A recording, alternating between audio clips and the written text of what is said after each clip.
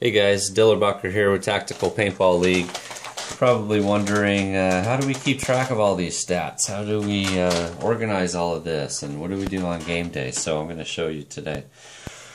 Every game day that you show up, there's really 3 pieces of paper that help keep track of all the stats for each game. So on game day, this is what you should have. Head referee game day score sheet. This is filled out by the head ref or whoever's organizing the games. And then we have 2 team rosters. These are given to each team captain to fill out. And so with these 3 documents, that's how we get all of our stats. They really need to be filled out completely so that the games will count and we can keep our statistics for our awards later in the season. So I'm just going to go over kind of how to fill them out and what we've done here. Team rosters I'll start with. So in this game here we have Renegade Mines versus Ghosts. So put down your team, obviously. Round 1, who's doing what? So Renegade Mines are defending in round 1, which obviously means the Ghosts are attacking. Make sure you put down your scheduled time. What time are you actually starting at? This will help us keep track of if we're starting late or not. You're going to put down your your players for each position. Medic is Israel, Sniper G43, etc. Why is there a round 2 player? Well, somebody could get injured. You might need a sub. You might have more than 5 players. You might have a guy who specializes on offense rather than defense. There's a lot of different reasons. And if you do have a different player, you're going to put their name in here. Alright, so the same thing with Ghosts. For this exercise, we're just assuming that they're all the same players here. Okay. Now, I've already filled out this as though the games have gone on just to show you what's going on. Now, once the team rosters are filled out, we have the names, then we can fill out the head referee game day score sheet, which really needs to have the field that the game is being played at, the date, and what's the main objective. It changes from month to month. So once the team rosters are filled out, whoever's in charge can put down the information as far as the players go. In this case, what happens is, so game 1, the attackers go out. The head ref is going to keep track of what objectives are completed. So in this case, Ghosts are attacking first. They go out, they complete the EOD. They did not complete the heavy weapons objective.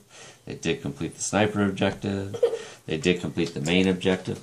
What I do here is whoever completes the main, I'll put their name up here and down below for the other team. So in this case, EOD's worth 10, heavy weapons no, sniper's worth 5, so that's 15. And the main is 20, so that makes 35 total points here. Okay, so that's where you would put that. Now, the kills and deaths for round 1 when they're attacking. Only the attacking team can complete objectives. So in this case, they got 6 kills and 5 deaths. Now, for the Ghosts attacking, they don't know how many players they killed, but they do know how many times they died, and same with Renegade Mines. So, and the refs do too. We were able to keep track of that through collecting armbands and just counting the deaths up as well. But we usually go to the teams and ask them how many times they've died, see if that jives with what the refs saw, and if that's right, then Renegade Mines knows, hey, we took 6 total deaths. Then we go to Ghosts and say, yo, you guys got 6 total kills. And so that's how you divvy up, that's how you figure out your kills. So a lot of times you'll get together as a group or as a team and figure out how to distribute your 6 kills. So that gives you a lot of options. And a lot of times your guys will know, yo, I took out 2 guys in that situation, or I took out that guy with a rocket, or whatever the case may be. So you can accurately get your kills. Sometimes there's going to be those mystery kills. We don't know who got it, so you can, give that to whoever you want. Now, we do keep track of bandages. So whoever's the medic, in this case Scorpion, we keep track of bandages used. That's important because it goes into our statistics later, and we have a top medic and things like that.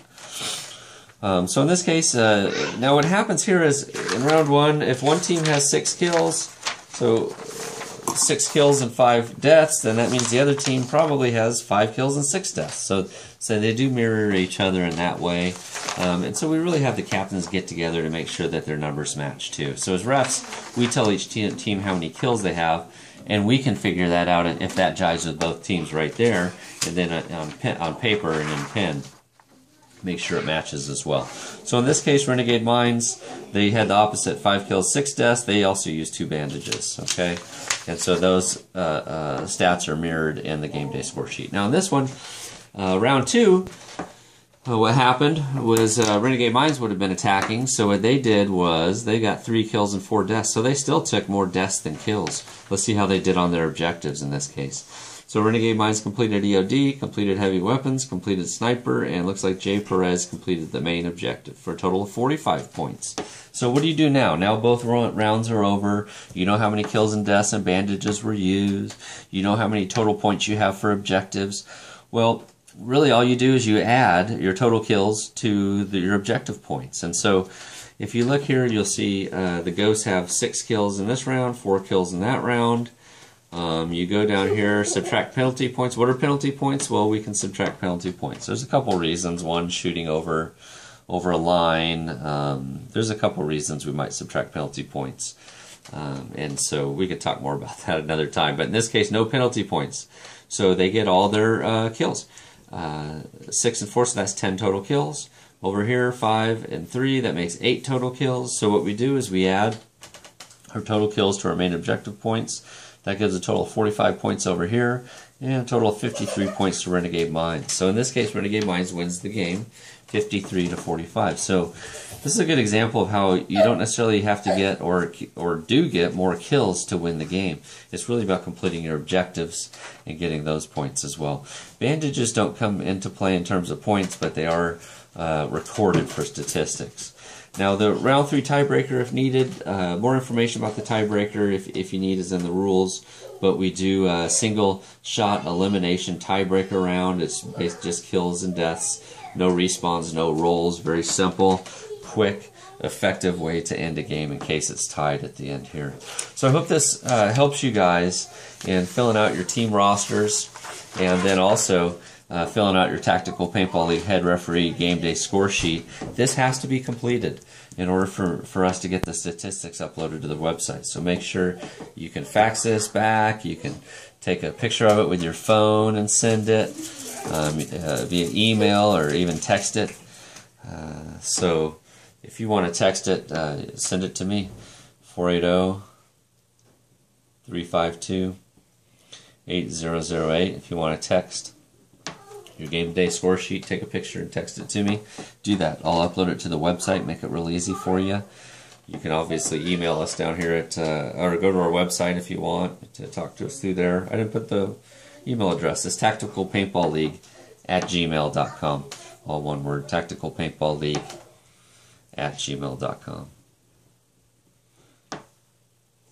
So, thanks guys. Hope this helps. Take care.